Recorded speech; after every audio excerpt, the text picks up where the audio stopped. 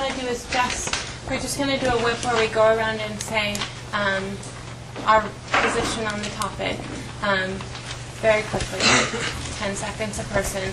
So I want to know, should embryonic stem cell research be pursued, and why you think so, as concisely as you possibly can.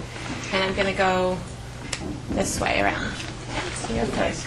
I think that embryonic stem cell, like all that research, should be like pushed aside a little bit. Like I know, even though that adult stem cells, they already have like proven how that like it's harder to come by. But I think if we just combine adult stem cell research and all that, it will reduce the whole controversy about the embryonic stem cells and about the whole thing about embryos and killing or saving a life. And it's kind of like the same thing as abortion. So I think that if we just went further research in the adult, then it will lessen the whole controversy on embryonic stem cells research.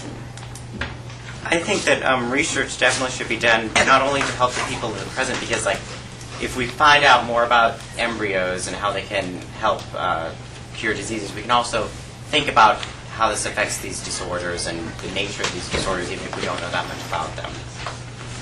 I think that we should try like every other method possible than embryonic stem cells, because to be tampering with something that could have been a person, in my opinion, is like a big deal. It's something to like think about. So I think we should try other things as well.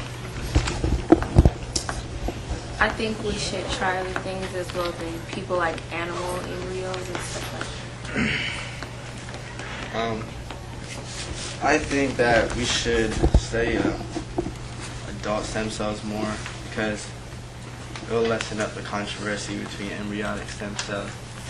And then we could get more in depth about it and what we know, so we can know more.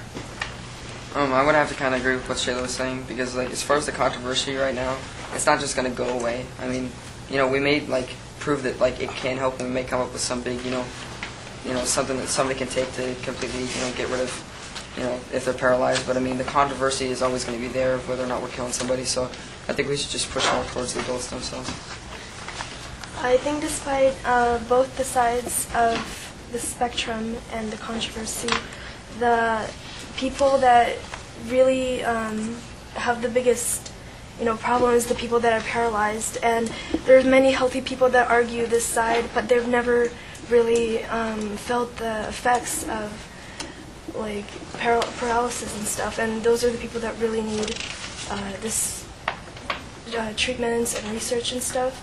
So I think that they should continue researching embryonic stem cells because